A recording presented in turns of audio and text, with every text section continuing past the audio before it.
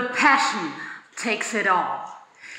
The musician Slash, who played as lead guitar with Guns N' Roses, described it like this in several interviews. The thing about being a musician is that you can't just stand up and you say you're going to be a musician. You have to live it, feel it, internalize it, and find a real connection to it. I have read that when I was a young researcher, so a long time ago, and I thought it was great, you know, and I love music and I love metal. But why what Slash said inspired me in some way in my scientific career until now, and why the passion takes it all counts for me, I will tell you today. The passion I'm talking about has to do with mathematics and how terrific the teaching and learning of mathematics is, and how I could observe that learners and also my future mathematics teachers' view on mathematics changed when they work on real-life problems, and this excites me until today when I see it.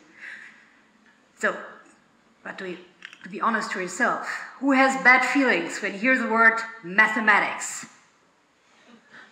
Okay, then there's time for change. So let us jump backwards a little bit. When I was a young researcher, I gave a lecture for the basics of teaching and learning of mathematics for students in their first semester. And at the end of the semester, some students came to me and said, hey, yeah, the lecture was okay, but there was one topic you were so enthusiastic. And this was about why mathematics is useful in real life. Yeah? And, you know, we talked about this topic and we still think about it. And then you gave us a problem, which was quite different to normal, boring math problems in the exercise books. And there was this question here. How many LTE transmitter towers have distributed all over Germany that you have a good internet connection everywhere? Of course, you described or explained us a little bit how we can get access to it because, you know, you see there are no data, nothing. So we had to get data, we had to make assumptions, and that's what the student said, of course, we had to apply the mathematics we have learned at university. Yes, wow. And they said, we found out that, of course, our future learners in school will get a more motivated approach to mathematics when they work on this kind of problems. So after this feedback, of course, I realized that it is a topic of real-life mathematics that I consider as so important and crucial for math teachers and also for learners. And I want to go on regarding this topic. And at this time, I was thinking then, let more real-life problems in the classroom, yes? And if teachers and also learners will not get the chance to work on this kind of problems, to see that mathematics is useful, how will they know? So there was probably a change in my focus. You know, I was a young researcher and I just started in this field called mathematical modeling education.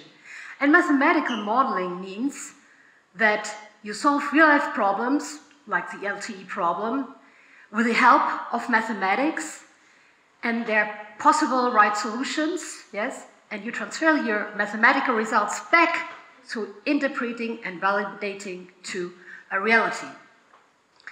But at this time, you know, 17, 18 years ago, there were only few courses worldwide for training teachers to do that. And so my goal was then to work much more in this field because the teachers matters most. So without the teachers, the learners will perhaps not get a chance to see what mathematics is really about. So I started to give courses at university, of course, and also with practicing teachers. And yes, then something happened very grateful. It was that mathematical modeling became a mandatory part in the educational national standards in mathematics. You know, and this means that the teachers had to teach it. The problem was, and still is, that the teachers didn't know what mathematical modeling means, nor how to teach it. Yeah, and then, of course I find it difficult. You know, look at this problem here. It's not easy to get access to it, so it's also not easy to teach it. And then in my courses with the practicing teachers, I had to do a lot of convincing. They solved these problems and then they told me, oh no, these questions are too difficult for my students, or no, these are really too time-consuming. You know, but above all, I knew I did it several times in school, because before I was a math teacher, yes, I did it in school, and also I observed my pre-service teachers, how they did it. But, you know, this was really frustrating, because my enthusiasm and it didn't came across to the teachers.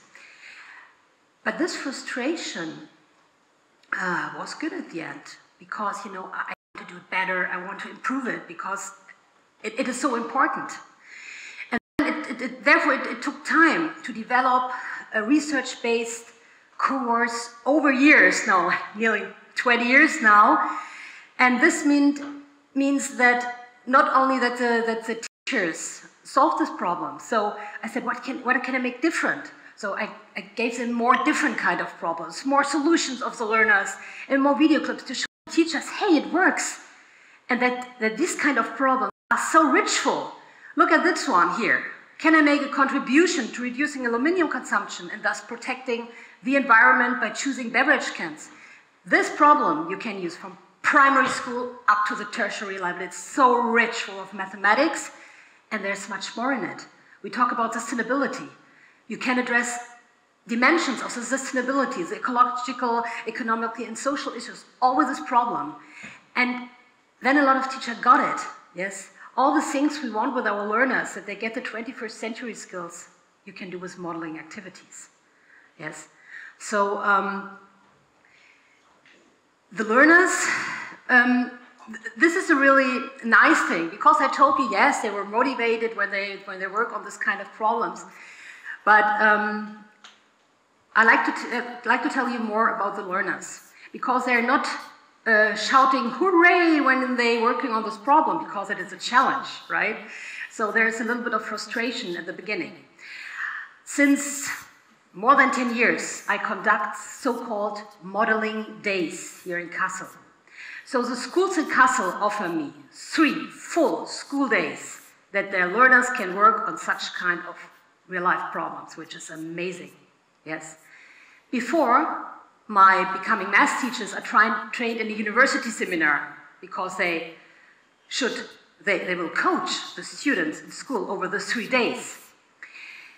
And on the first day, there's assembly hall is full, 60, 70 learners sitting there. They're my becoming math teachers. We present 3 questions. For example, the LTE question. Then we present another question, like this one here. Roundabout versus traffic lights. You all know about what roundabouts are, traffic lights. And the question is, which traffic arrangement is better?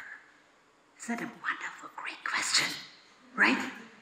So, and after we presented the learners a question, one learner raised his hand in the last row and said, these are the questions. I thought we were supposed to do mathematics the next 3 days.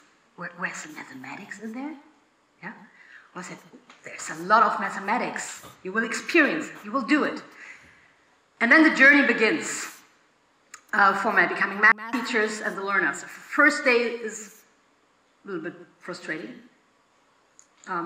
because how can you access to it? Because the students never worked on this kind of open question. Yeah, the second day is better, because normally my math teachers, they go out with the students, they go to traffic lights, and so they get data. And on the third day is a presentation day. The learners put one possible solution on a poster, then there's a gallery walk, and they present their result. And then the student came to me, who raised his hand on the first day and said, "Oh yeah, I did a lot of mathematics, and I couldn't believe it.